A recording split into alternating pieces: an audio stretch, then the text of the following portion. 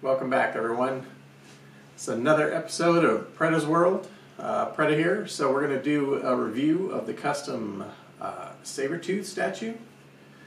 We're going to put him together, take a look at him, give him a review, and we'll do that right after this.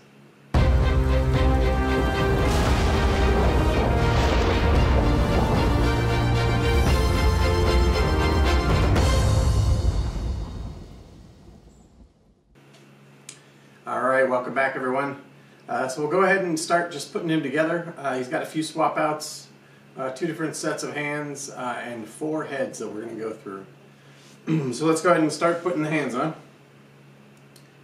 So the first set of hands, as you can see here, are fingerless gloves. It's a pretty cool touch. I like it. So the claws on them are pretty amazing.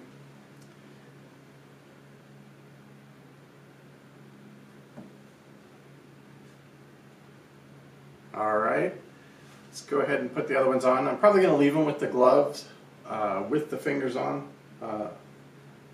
Not as much of a fan as the fingerless gloves.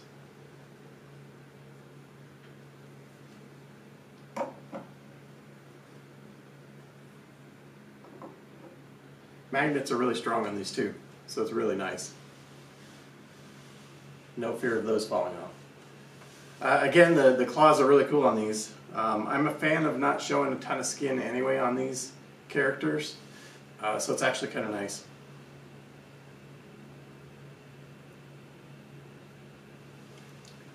Alright, so those are the ones with the full gloves. Let's start going through the heads on it. Like I said, there's 4 different heads on here. I love what they did with the teeth as far as the kind of gloss they put on them. I mean, they look like real enamel. It's crazy. I mean, they look like real teeth there. So this one's the long-haired version. And he's kind of gritting his teeth. Trying to look menacing.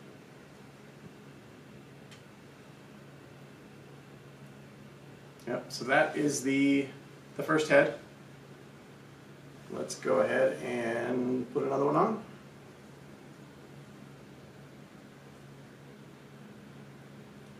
We'll do the battle damaged head next. He's got his mouth open, blood.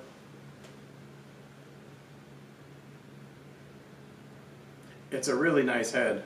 Looks like Wolverine might have got a hold of him. The only thing I might have changed on this one is just add a little drool or something, a little blood dripping down from his mouth, because his inside his mouth, like his tongue, is really glossy. But very cool.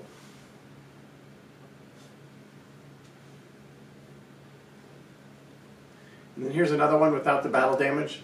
Pretty much the same portrait, just no battle damage, no blood. Again, it's a really cool portrait. I love all these portraits on these.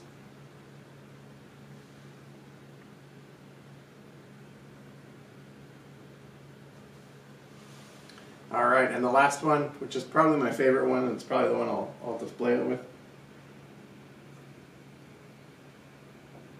And it's mainly because I love my villains to have a grin. So he's just got a big grin on his face. Again, this is a short-haired version. There's only one long-haired version, but I like the short hair better. I feel like it depicts Sabretooth a lot more.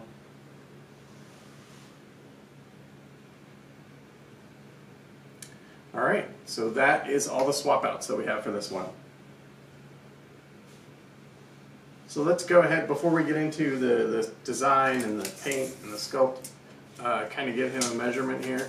And I don't know if you guys can see it from there, but he's roughly about 22 inches tall. The depth, about 13 inches. I round up just in case. And then his width, it's pretty much the rocks on the base, so we're looking at about 16 inches.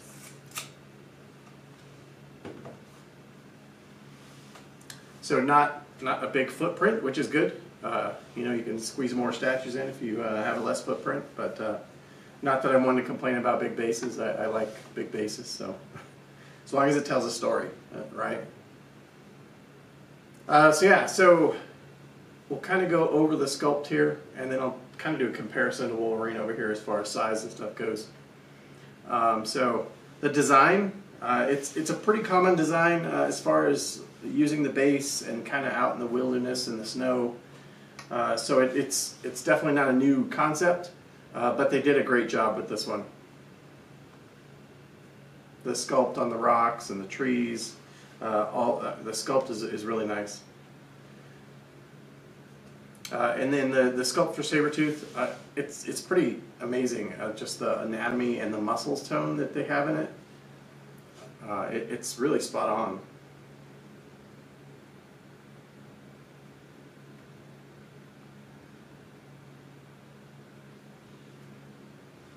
And then they sculpted in texture on the legs on the front, or the majority of the leg, but on the back it's a smooth surface. So it's like, you know, there's two different materials there. They sculpted in stitching here on the legs, actually all the way around the brown. They put sculpted in stitches in there, which looks amazing. It makes it look like it's real leather. And then they got that black stripe here that kind of combines those two different materials, the two different textures. But just the muscle tone on his back and how they did that, it looks fantastic. And then even the texture on these spikes, I guess you would call them. But yeah, his gloves look leather. All the brown pretty much looks leather. It's really good. The head sculpts, the hair, I like the way they did it. It looks really good for, you know, for sculpted hair. Even his mutton chops here. And then the mane that he has on the back.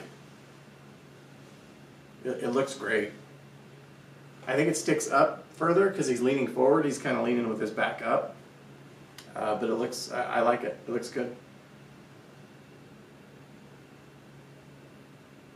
And then just his abs and his pecs and his trapezoids. I mean, just the detail they got into the anatomy and the muscles is fantastic. Excellent sculpt. All right, so paint. We'll go through the paint. For the most part, it's good. So the base we'll start with. So the paint on the rocks and stuff. It looks good. It's a little glossy, more than what I would like to see. But what I do like is that they've got it glossy, you know, a lot more glossy here. So it looks like maybe it had melted and frozen over right here, the snow. So that was kind of cool. They put that in there because it's just in that area. The tree looks amazing. I like it. It's pretty worn down. And the only thing I would say is the roots on the back. They're a little too shiny. So I would have dulled them up a little bit, maybe with, you know, done like a dry brush or something on them.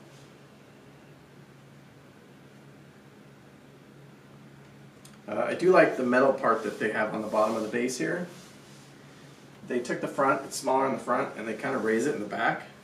I like that. It's a pretty good idea. The paint on Sabretooth is really good. I love it a lot. I love the colors that they used. I like how dark they put it in the muscles, in all the crevices. And the brown, the paint on the brown is fantastic too. They did the same thing, right? You do a darker tone in the crevices of the muscles. And even the creases like in the hand and stuff. The paint on the heads, fantastic. The skin tones. The only thing I would say is maybe the mutton chops are maybe a little bit different color than the hair. But it's slight, so you wouldn't really notice it unless you're really close to it.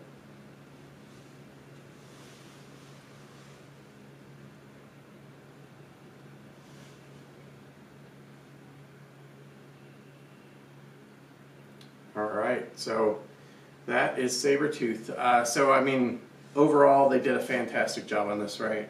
I would say, comparing it to I've seen the 3 Sideshow ones, 2 of them in person. The first one they did, I hated because it was the material they used for the costume. And I don't like that. If you've watched any of my videos and they've had that, you know I don't like it. But the next one they did had a real orange tint to his suit, which I didn't like at all either. And the new one, as soon as I saw it, I didn't like it. He looks kind of fat, essentially. I mean, his waist looks really big. It looks so out of proportion. So I would say this is probably the best one out right now. I know XM has theirs coming out too. And it does look good, but I still think that this one's probably going to end up looking better. But I will hold judgment until I get it in hand, and we can do another review on that one, kind of compare the two at that point. Alright, so I'm going to show you my favorite comic book for this character. So I got this slab, it's been a few years now. It's only a 9.2, unfortunately. I need to get a better one, but it's Uncanny X-Men 213, and it's basically a Wolverine and Sabretooth fight. So kind of the comparison with the Wolverine I have from Sideshow. Sabretooth looks humongous compared to him. He really does, but Sabretooth in the comics is supposed to be 6'6", and Wolverine's only supposed to be 5'3", so I mean it's pretty close to being accurate. I do have a Wolverine Art Adams coming for another custom once that's done, but it is actually, I think, 3.5 to 1 scale instead of this one's a 1/4 scale, 4 to 1. So he'll probably look a little big, but it's a fantastic sculpt, so I can't wait for that one to come in. But yeah, so I think, at least a 9 out of 10. I don't think I'll ever need another Sabretooth because I really like this one. They did a fantastic job. So again, everyone, if you want to see my reviews, click on that subscribe, click on the bell if you want to get notified when I upload new videos. I seem to be putting them out at least once a week or so, so you should see a lot more stuff coming out from me. So thanks for coming and watching.